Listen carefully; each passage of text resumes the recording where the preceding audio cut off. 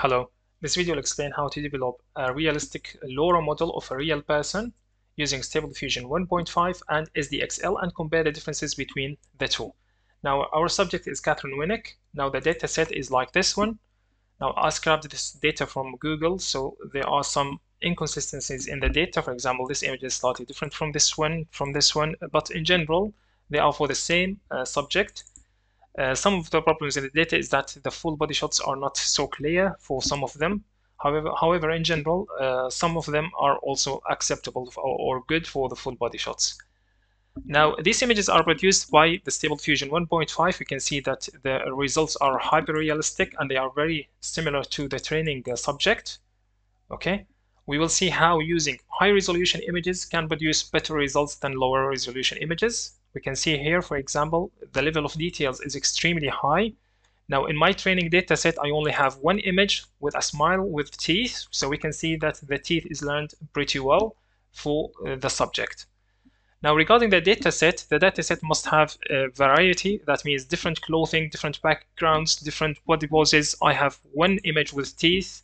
I have 23 images, but all the data is 1024 by 1024 or 640 by 1024 for the image size.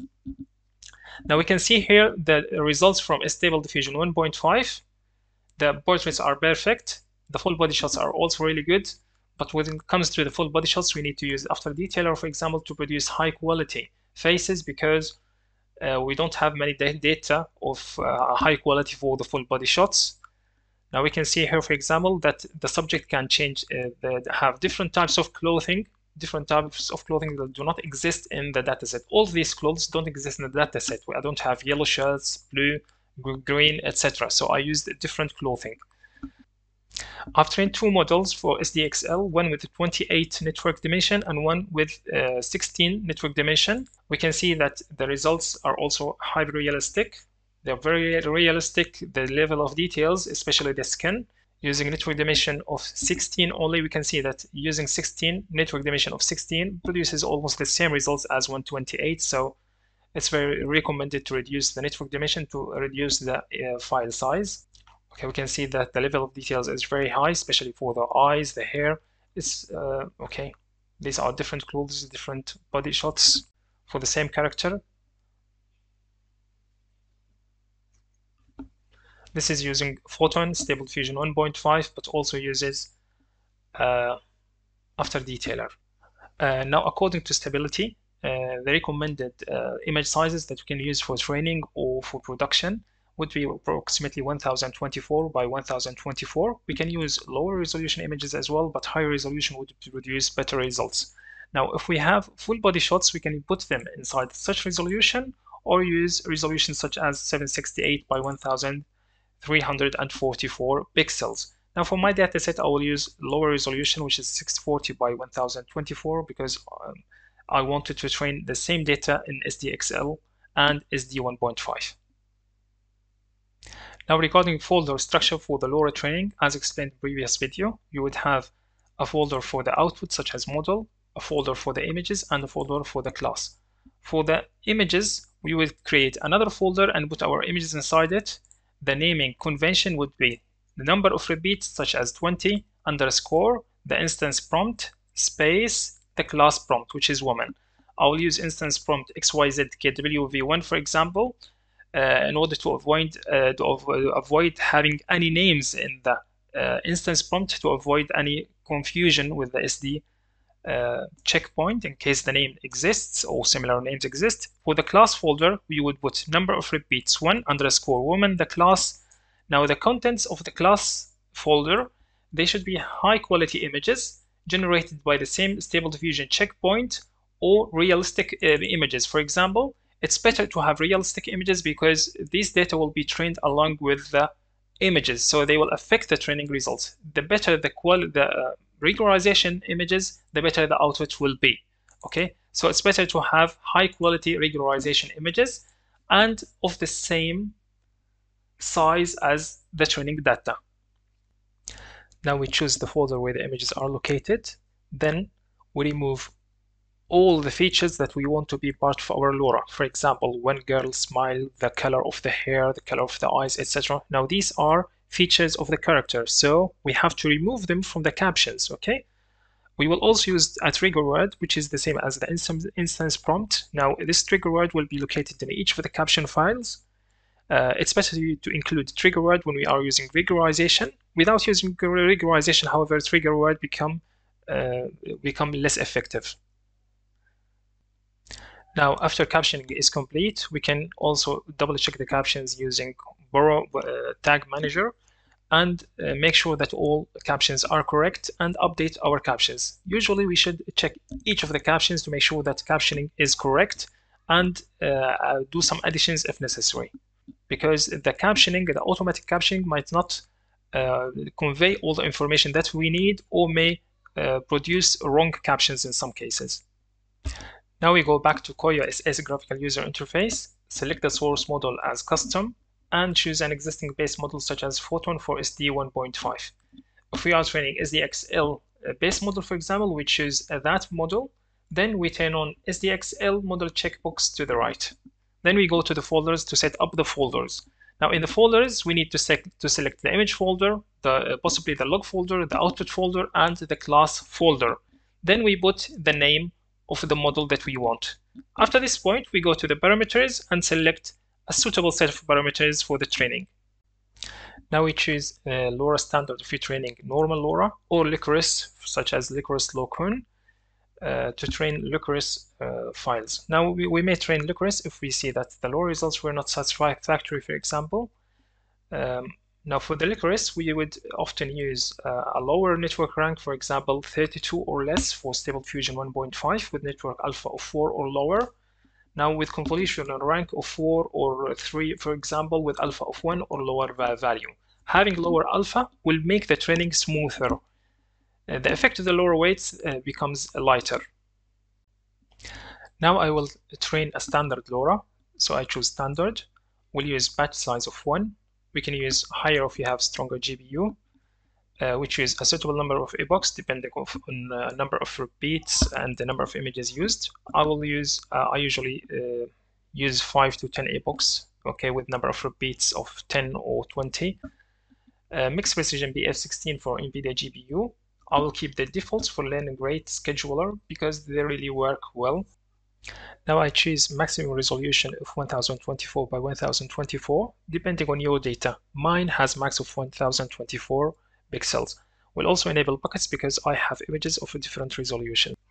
Now for the standard LoRa, usually we don't require more than 64 network rank when we have 23 images, for instance, but since I have large resolution images of 1024, I will use higher network rank of 128. The higher the network rank, the more information it can preserve and learn. However, this can result in overfitting faster. I would use alpha value of 32 or lower. That usually produces finer results than having a higher alpha value. Now, in the advanced configuration, we can turn gradient check pointing if we have lower VRAM, such as mine, because I'm training on 1024 by 1024. My GPU will not handle it, so I turn this option on, and I'll be able to train a standard LoRa file. Now, in the sample images config, it's very useful to have a sample prompt so that we can see the output of Kohya. Okay, it will allow us to stop early, for example, if we see that overfitting is happening or that further training is not producing better results. This will save us a lot of time.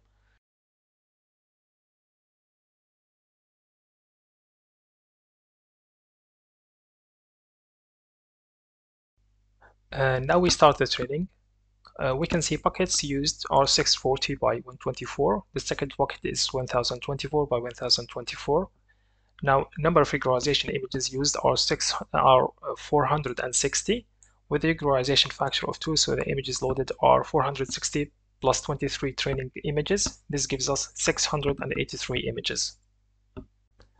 Now, during the training, you can also edit the prompt that generates the images by going to the model folder, sample folder, and editing the prompt file manually.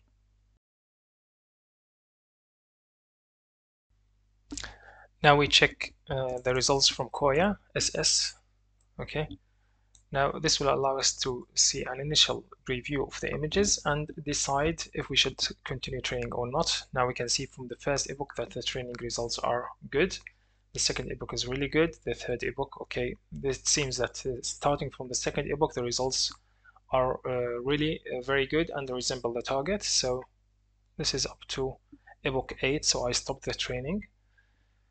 We will do further comparison in stable diffusion, but it seems that all epochs from starting from the second epoch are producing good results. Oh, it's models. Now because I'm training SDXL, I need to turn this one on. Now regarding the folders, it's the same workspace. My data exists in data folder. For the image, it exists in image folder.